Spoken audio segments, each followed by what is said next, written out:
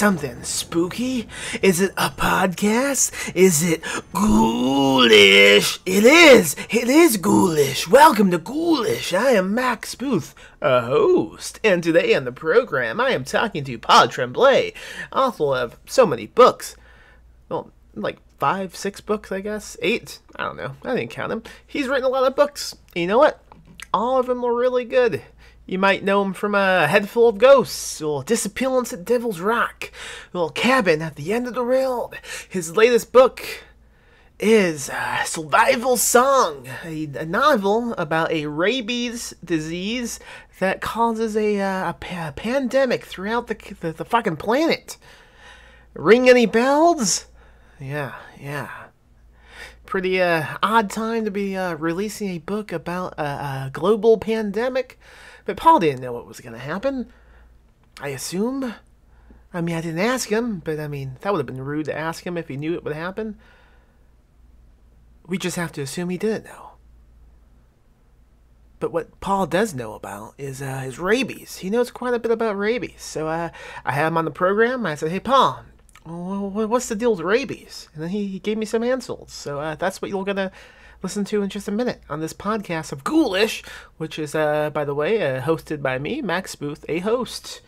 Some folks say, hey, Max, isn't it redundant if you say Max Booth, a host? And I would tell them, no, it's not redundant. How would they know I'm a host if I don't say it when I introduce myself every time? So once again, hello, I am Max Booth, a host, and this is Ghoulish, a podcast hosted by me, Max Booth, a host. What else do I have to say before we get into the episode? Oh, yes. Don't get rabies. Just don't do it. If you think you might want to, think again. Because it's bad news. You're going to find that out in just a second. I run a small publishing company called Perpetual Motion Machine Publishing. And yes, that is a long name. Thank you for asking. The website is Perpetual Publishing. And if you go to that website, you will see we have a new book available for pre-order now. And that is a novella called Stand Alone by Paul Michael Anderson. See, I'm talking to a Paul Tremblay and I'm promoting a Paul Michael Anderson. It's a Paul-centric episode. Stand Alone is a novella about the multiverse. It's a science fiction slasher type of book. I like to describe it as a Cabin in the Woods meets Monsters, Inc. meets John Wick. So if that sounds like something you might want to read, go on over to perpetualpublishing.com. You will see the book on the homepage. Stand Alone by Paul Michael Anderson.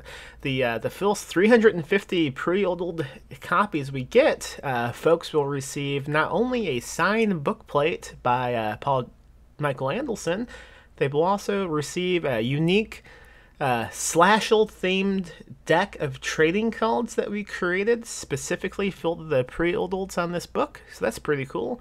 There's 6 of them in each deck. So I think you guys would dig that if you were into slasher books. That's enough promotion in this intro. Obviously, rate and review us on iTunes if you like stuff like that. We have a Patreon at patreon.com/PMM Publishing. One final word of advice, don't get rabies. Wait, did I say that already? Well, I have to repeat it because it's the silliest thing. Don't do it. Don't get rabies, man. Don't get it. You will regret it.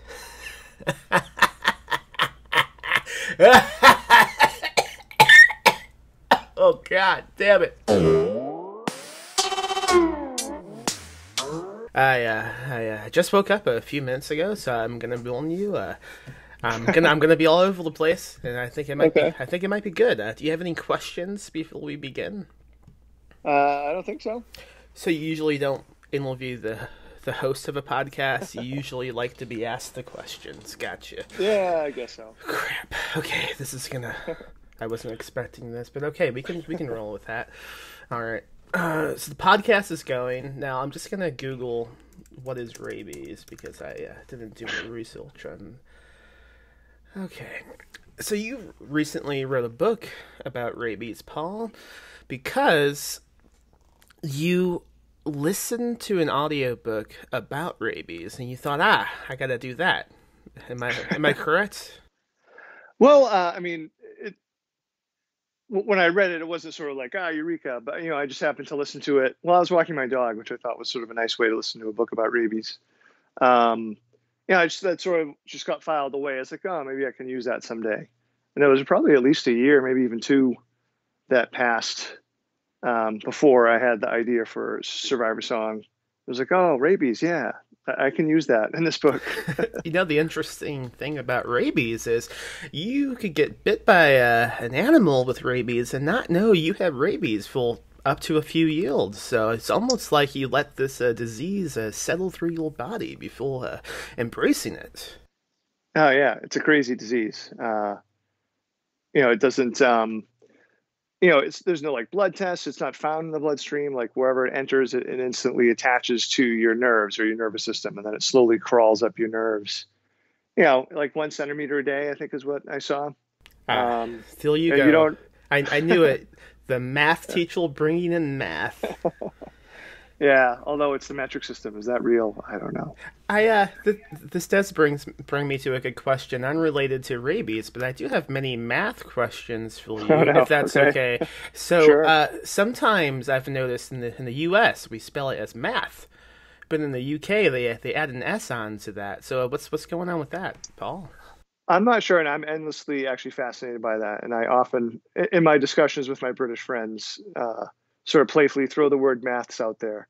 It's weird to just saying it maths. It just doesn't sound right. It seems But wrong. it sounds right coming out of British people though. So Yeah. I don't know. I've had a long discussion with a mutual friend, Michael David Wilson, about the spelling of this word, and I promised him I would get to the end of it with when I had you on as a guest. But Yeah, I think for most people, like when you say math, or in the U.S., if you say maths, you can almost picture like that extra S is if you imagine math as a villain with a handlebar mustache.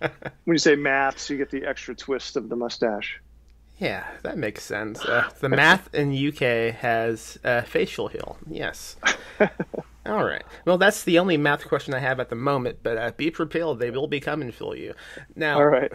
rabies. What was the book you read? Let's plug this book.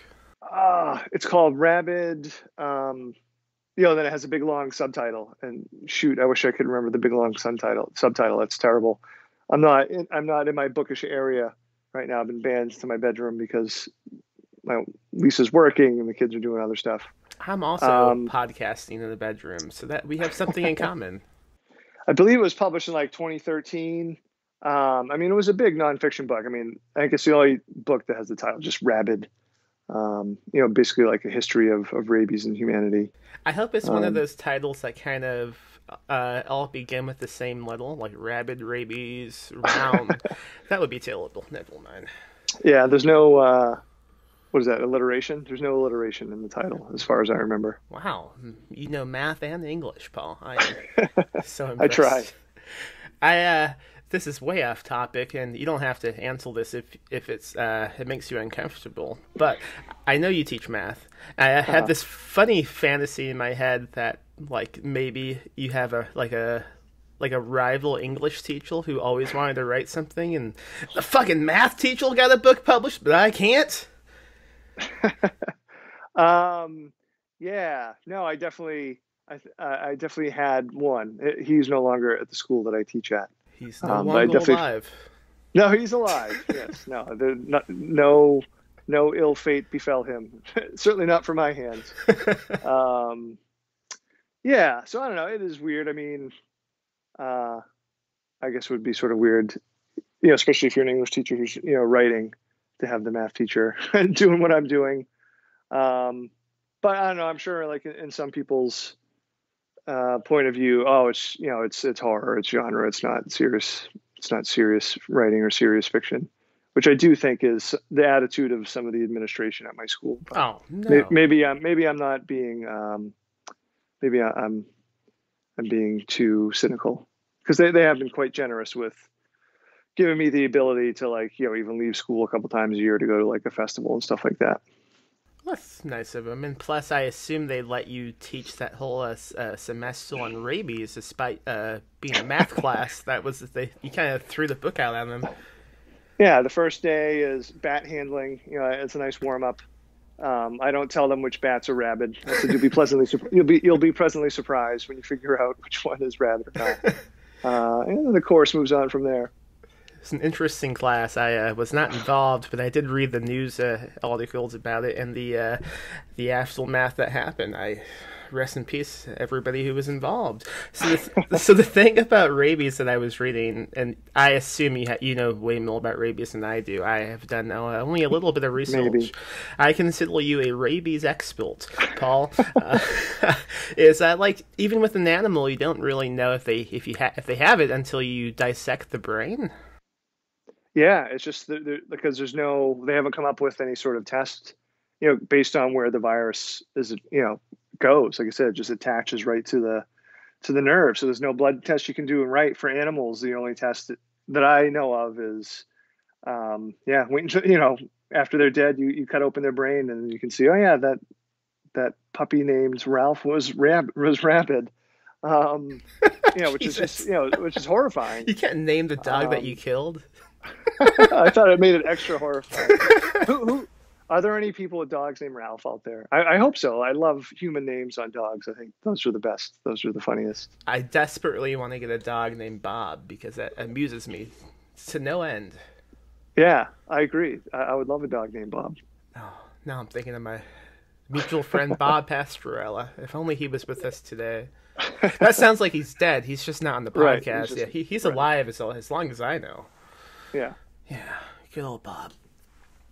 So I was also reading about rabies. Like, you will most likely to get infected by a bat because they spread it the easiest. But like all types of animals usually have it, right? Like foxes have it, skunks have it. Yeah, I think it's pretty much a mammalian disease. So I don't think birds can get it. Goldfish, lizards.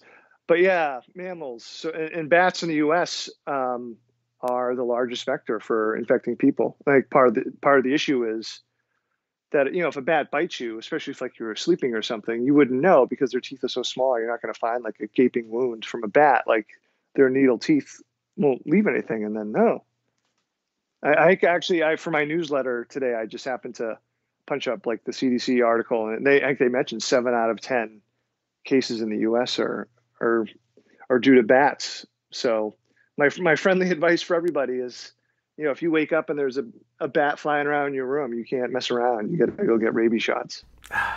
Man, like the reality of what Batman would actually be like is just depressing. That guy is dead in real life. Right. Unless, I don't know. It wasn't a radioactive bat. That's Spider-Man. Well, not that Spider-Man was a radioactive bat, radioactive spider. Well, maybe it's just a really slow-moving rabies that's in Batman. Actually, that would be a really cool take on Batman, right? Yeah, he's saving lives, and like 2 years later, he just goes, ah! But yeah, he's starting to deteriorate. Yeah, he's starting to deteriorate, and oh man, someone's gonna write that. He begins yelling like lullabies for some reason. Right. See, Paul, I read the book. You read the book, yeah. Yeah, that's proof. You thought I didn't, but I did. But I don't think it was a radioactive bat, but I do think it was a radioactive robin that bit Robin. That makes sense. Now, I don't know a lot about Batman, and I know this is off topic, but did he kidnap that boy? What was the deal with that? Is Robin in an abduction case? I have to confess, even though I've consumed quite a bit of Batman movies, and some of, like, I guess, the most famous comics, I'm not 100% sure on why Batman chose bats. Oh, man. Sorry. I don't know. It's okay. I don't know either. That's why I was asking the rabies expert. What's with the foam that comes out of the mouth? What is that? You mentioned it might be toothpaste in an email, but that doesn't seem right. Yeah, apparently, I mean, so when you are infected with rabies, when the virus passes through the brain barrier, once it passes through the brain barrier, there is no cure. That's how the virus perpetuates itself. It is shed through saliva. It is not Again, it's not shed through the blood. That's basically the virus having taken over your brain and saying, all right, produce rabies virus. We're going to do it through saliva because it'll be extra scary and messy. If I'm allowed to project the mental sort of reasoning of the rabies virus. So, I was also reading, like, there's no way to stop it once the infection is, once the symptoms take effect. And you also have that in the book you wrote as well. Like, once the symptoms come on, you're fucked. I was also reading that there's, like, the only, like, treatment they seem to do now is, well, maybe they tried it and they decided, oh, this is crazy, we shouldn't do this. It's, like, because the virus does not destroy the brain, but it does like scramble the way it operates. Sometimes they will induce someone like into a coma so they can pump you full of medicine. Yeah, I mean, so that's some of those cases are covered, very well in the Rabid book that we were talking about. Not that the book itself was rabid, but the book titled Rabid. But the problem is, they've only been successful like having people who are, actually infected with rabies. There's not a lot of cases where they've successfully put somebody in a coma and they've recovered. And even like some of the cases, I'm going off memory of this book from a while ago, but even for the people who recovered, I mean, they're just not the same. They've got some pretty extensive brain injuries that they have to deal with. So you're much better off just getting the rabies shots before you show any symptoms. And the rabies shots aren't like big needles in the stomach anymore. It's all the eyeballs. I love a good shot to the eyeball. Yeah. You don't really feel it except for the excruciating pain part. But you do see it. You do see it, yeah. You get, isn't that cool? You get to see it happening. The thing about getting stabbed in the eyeball with a needle is once it goes inside the eyeball, you then get a chance to see inside of your eyeball, and you don't get that chance often. Yeah, I was gonna say I get to do that all the time, but I guess I really don't. Well, not all of us teach math, Paul. Speaking of math, true. I have a question about math. How come? What's up with this? Okay, so sometimes you have numerals, right? But then sometimes you have a y and an x. What's going on with that? How can you just change a class from math to English? We ran out of numbers, so we need the numbers. Oh, the numbers just represent other numbers. It's actually it's like English. I mean, it's symbolism. The y is symbolizing, what's going on in this linear equation. Or maybe it's a parabola. Who knows? What is the loneliest number? What is the loneliest number? Well, the song says it's 1. I mean, and songs are rarely wrong. Maybe it's not lonely. Maybe it's just an introvert. Yeah, but I think it's 13. Besides, was it tryptodectophobia? Is that the name for the fear of 13? I don't know. Yeah, a lot of people are afraid of 13, so maybe that's the loneliest number. What if it's like a totally random number, like 3,702? No one likes that. No one likes that one. No one talks about me. Exactly. Yeah, that makes sense. Speaking of songs, I think we could be pretty good friends, Paul. I think we have the same taste in music. Because the title of this book, I Am Almost Certain, is taken from a AJJ song. Is that correct? Oh, good. Yeah, definitely. I was toying with asking them for permission for, to quote a line from the epigraph. But yeah. I thought it would have been too much. But also then I was playing, maybe the next book I might ask them. So I don't know. They seem pretty down. I think they would say yeah. So their song is Survival Song, right? Or, yeah. So it's a little bit different, right? It's different enough not to get sued. Exactly. I actually have... why am I spacing on the dude's name? This is terrible. Please don't listen. It's... Sean Bonnet, right, is the lead singer. I think songwriter. I know his name is Sean. Yeah. No, he we got in touch with each other a few years ago. He, I think because I was tweeting about a band that he's friends with, and he'd mentioned, I love the Head Full of Ghosts. I'm like, hey, I love your music, and I met him before a show a couple years ago in Boston. That was really cool. Speaking of that novel, wasn't that also a Bad Religion title? A Head Full of Ghosts? Oh, yeah. Well, the Bad Religion song is called My Head is Full of Ghosts. Right. We have to tweak it a bit. Right. Yeah, well, the working title of the book that I turned into my agent was "My Head Is Full of Ghosts," It was and actually Bad Religions. My head is full of ghosts. yeah, well, we left off the bad religion part, but no, he wanted a slight title change, which I think was probably right for the better. But I did get, I was able to quote a lyric in the epigraph with the band's permission too, which was amazing. Nice. It's almost like with The Shining and The Shinning. You don't want to get sued. You do not want to get sued. Certainly not. I mean, does groundskeeper Willie ever give bad advice? I don't think so. No. I mean, I would always trust anyone who lives in a shack behind a school. Wait a minute, you look at a school. Do you have one of these guys? One of these groundskeeper Willies that you talk to for advice? No, the person in charge of like the physical plant at our school is a very nice gentleman, but he doesn't nearly yell as much as groundskeeper Willie. But he does keep to himself. He doesn't want to he doesn't want to be dishing out life advice. That's it takes too much of his day if he were to do that otherwise. Could you give me some life advice? Oh, I don't know if I have any great life advice.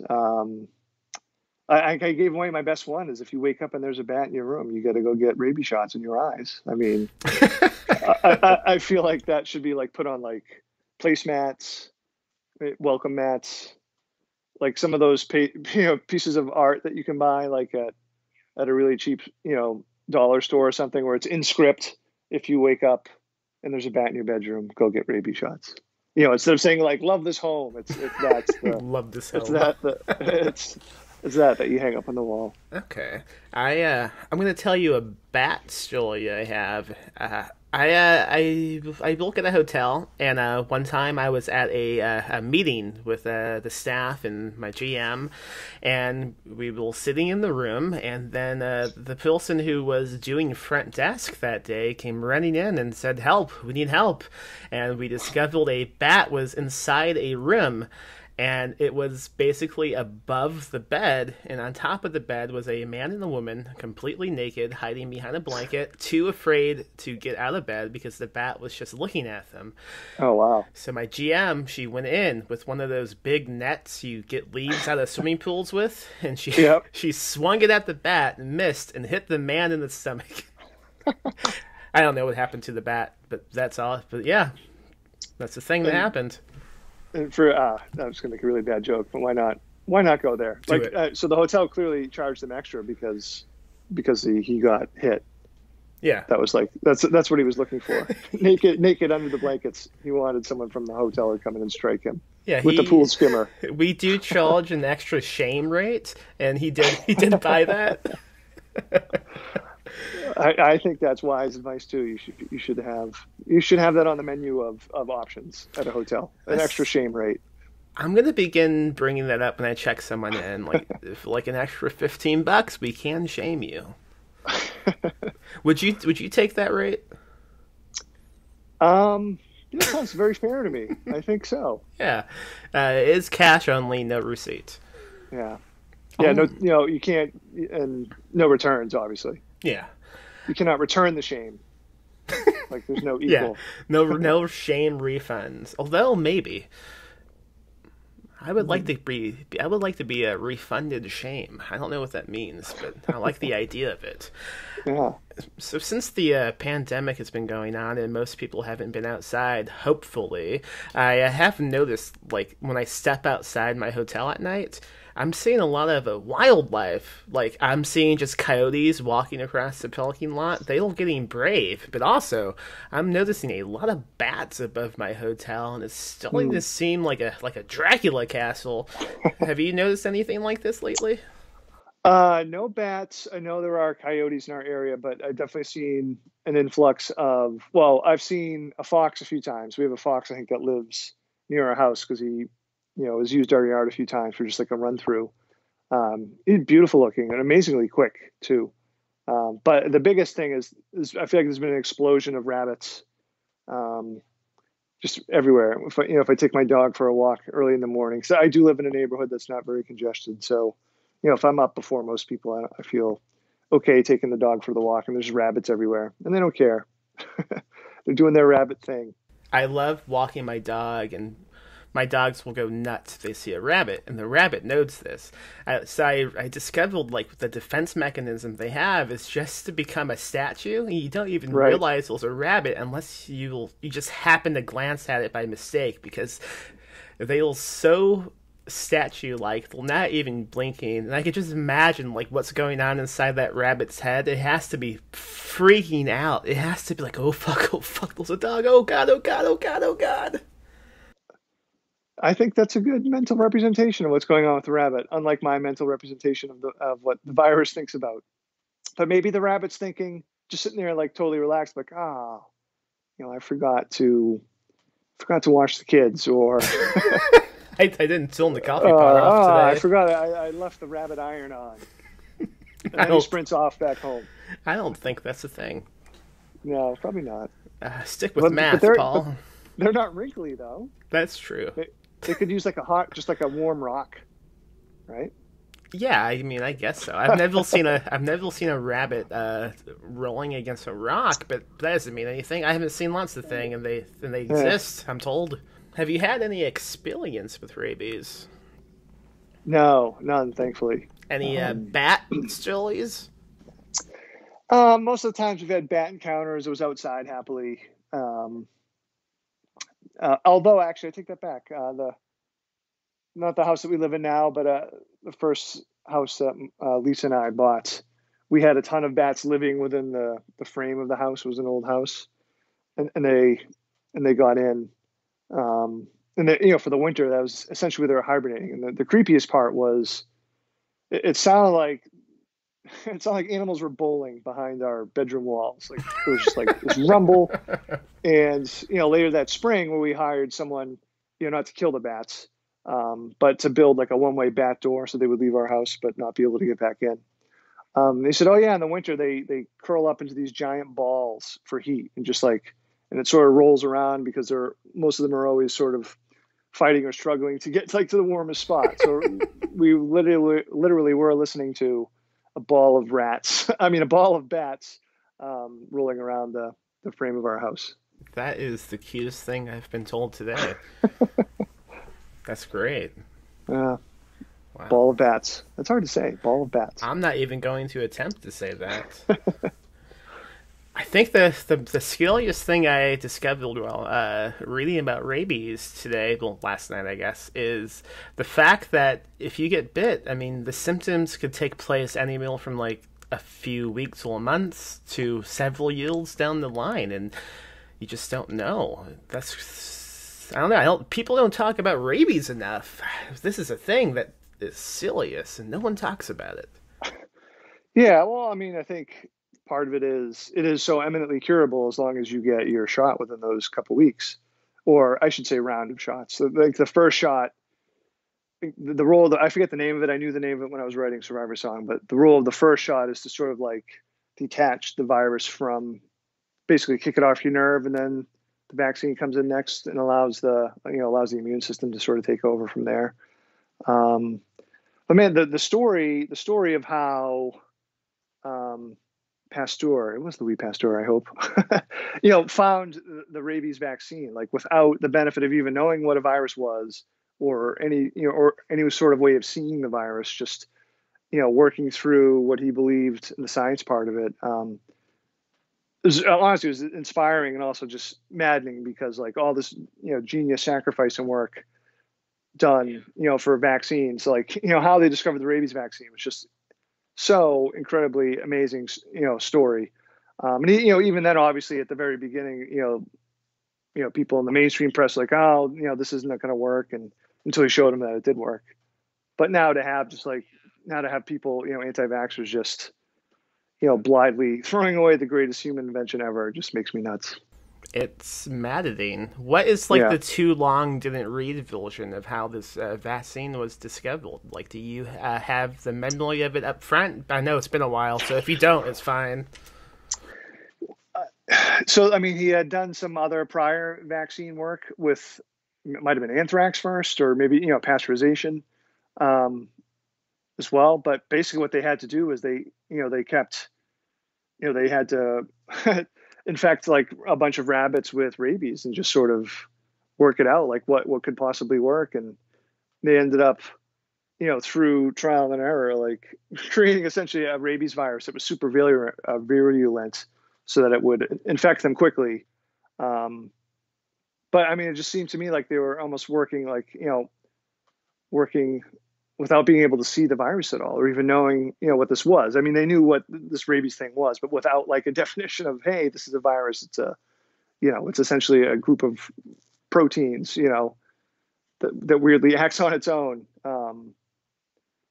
But no, definitely very compelling story. I mean, so obviously it didn't. Some of the memory of it doesn't stick with me because I didn't talk about that in my own book. But no, that whole book in particular, Rabbit, is definitely a very interesting read. I will definitely link to it in the show notes. Yeah, that sounds great. You said it was like, what, a year, maybe two, after you read the book that you began looking on the novel. Is that correct? Yeah, that is correct. How much of that research, like, did you just know? Did you have to revisit the book again? Did you have copious notes about rabies in particular? I know, like, pandemic stuff your sister helped with, but on the topic of rabies. Yeah, so the first time I read the book, I listened to it as an audiobook. So when I knew I was going to actually use rabies for my novel, I bought a hard copy of the book and, and took notes on a lot of the stuff. But there was also a lot of information to be had that I would reference online as well about rabies, particularly in the United States, and how it gets passed, et cetera. So, yeah. So, I bought that book twice. So, wow. How kind of you. I guess so. I mean, I made good use of it. So, I mean, you're practically a hero at this point. Okay, I'll take that. Now, listeners should know I wasn't even going to bring it up that he bought it twice, but in a deleted section of the podcast, he was like, "You should ask me about that." Did you? Yeah, I did. Okay.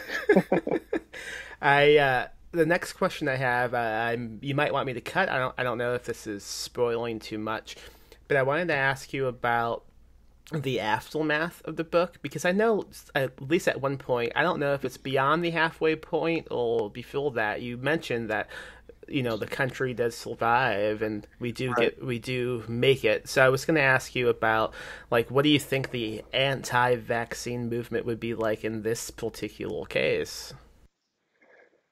Oh, I think unfortunately it would be sort of unchanged. I mean, I think you're seeing it now. Like, I mean, one of my worries for the coronavirus is, hopefully, if and when we have a vaccine that works, that it's still going to linger in our country, because I think I saw a number recently at some poll that was like 70% would get the vaccine. What's with the other 30%? I mean, what's stopping you? What are we doing? I don't know. The longer this goes on, hopefully, that number changes. But just given how ingrained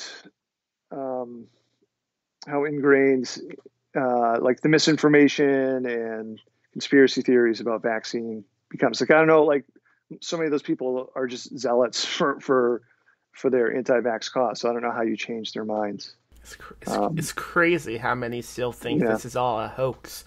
Like at my hotel, I get it constantly because of the things we have to do in the lobby. Like breakfast and coffee is now behind the front desk, and I have to set it up, and I have to give everybody coffee instead of them doing it. And I, at least once a day, I encounter someone who's like, "Why are you doing this? This is all made up." I'm like, "What? No, it's not.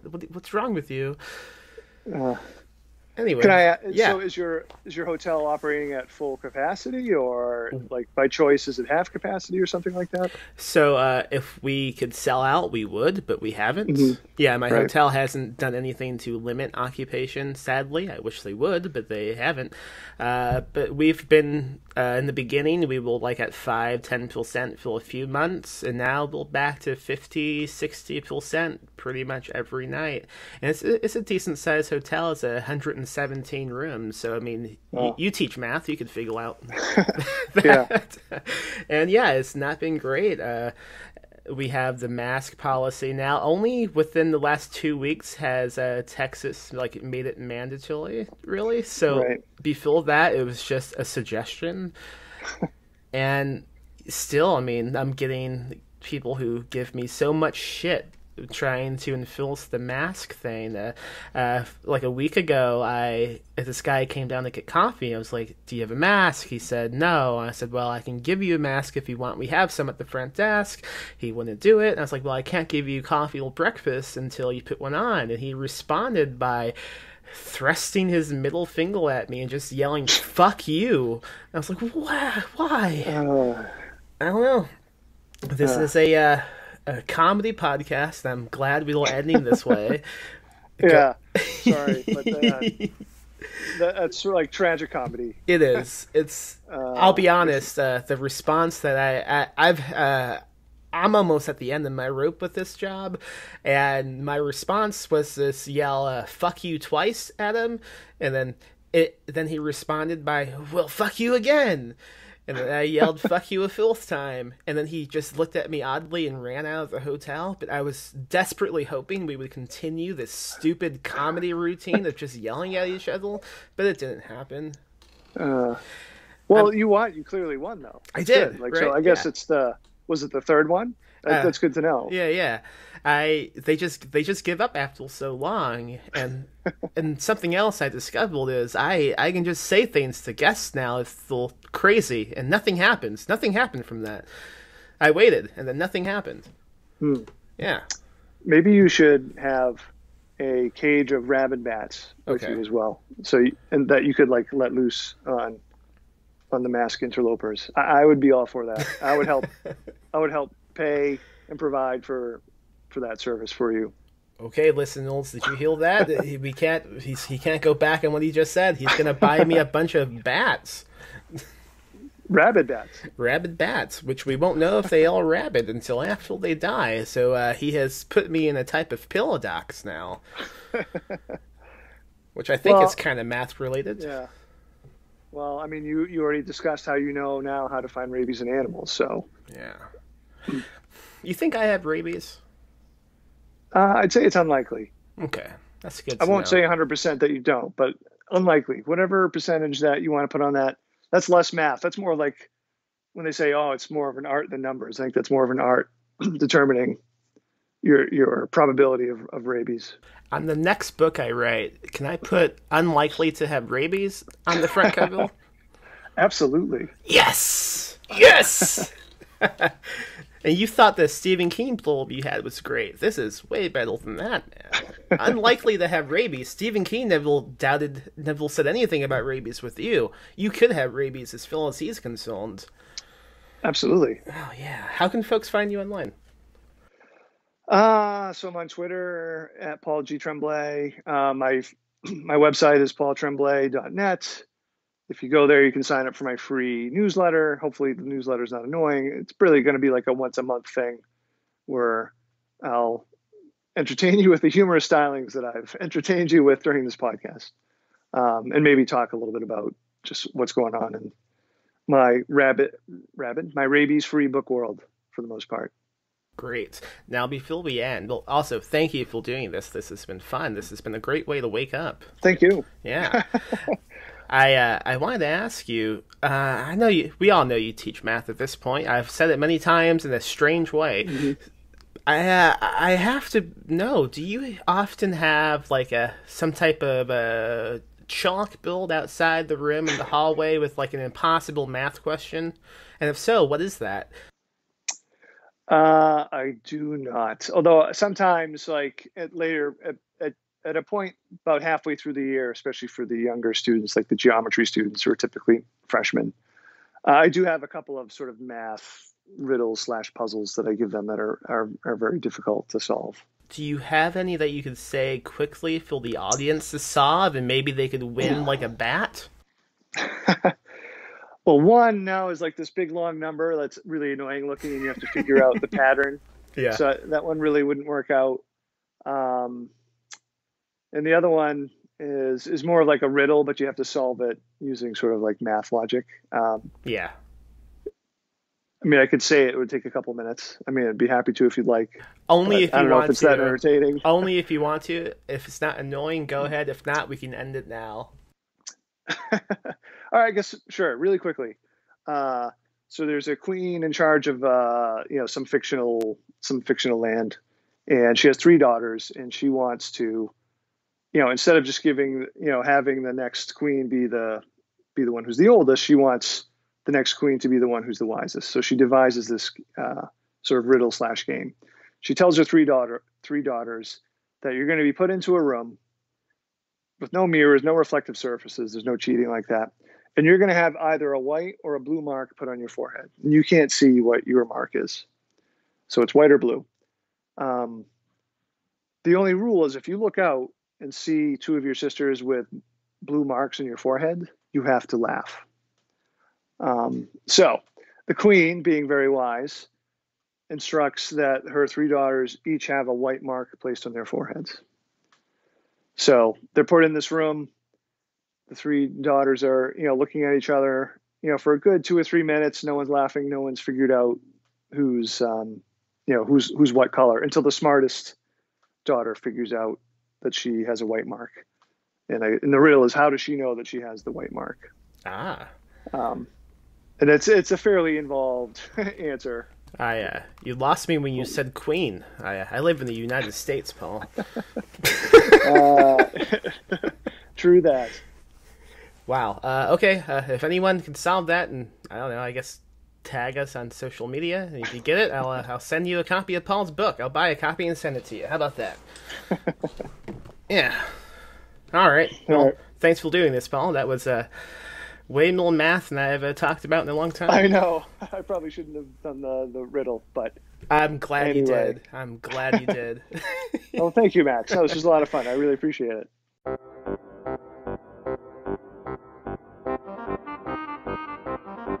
Well, thank you for listening to a new episode of Ghoulish with me, Max Booth, a host, and also Paul Tremblay, a guest. If you can solve Paul's impossible math question he gave at the end of the episode, go ahead and send it to us. The podcast's Twitter account is Ghoulish Pod. My own Twitter account is Give Me Your Teeth. And Paul Tremblay's Twitter account is Paul G. Tremblay. Tag all 3 of us. Maybe also give us a follow and then say, hey, I know the question. I know the answer to that impossible math question. I heard on that great podcast, Ghoulish, and this is the answer. I don't know the answer. He did not tell me, and as I told him up front, I don't do math. Shit, I'm running out of time. PerpetualPublishing.com.